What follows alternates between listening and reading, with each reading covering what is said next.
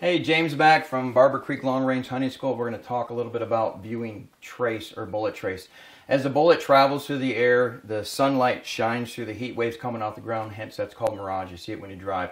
And the bullet has a pressure cell that comes off the tip and it will actually move the mirage out of the way. So it looks like a little boat going through water.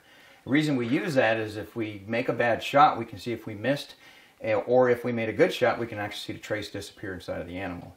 So Alan and I are going to go ahead and engage this ram. It's at 728 yards. We've got a left to right wind looking at the mirage running about 2 mile an hour, maybe 2.3 mile an hour from left to right. So I'm going to set up for trace, and when you set up for trace, don't get directly behind the shooter. Move about 1, maybe 2 feet left or right. The reason is because you want to be able to see that parabolic curve. This is a Creedmoor, or in this case, a 6.5x47 Lapua, one of those cartridges. It's going to have about an 8 foot above the ground parabolic curve. At 1,000, we're at 728, so we're probably somewhere around 7 feet above the ground. So that parabolic curve, we want to see it, and that's that trace line.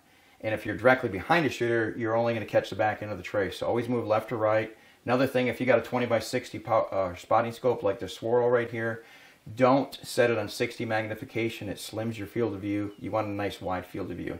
So put it at about 40. You don't need to see the bullet holes. You're going to see it hit the animal anyway, okay? So I'm going to go ahead and stop talking, and we're going to put a bullet down range. So stand by. Here we go. All right, Alan, I got left to right at about 2.3. So I think we're going to be somewhere around, I'd say 3/4 minute left wind. Ready. Send it. Nice shot. Hey, that was a great shot with that burger bullet. That ram would have dropped right in its tracks. It was straight up the leg, center in the body like it's supposed to. And Alan made a good shot. Hey, another downrange shooting tip from Barbourcreek Long Range Shooting School. Thanks for joining us.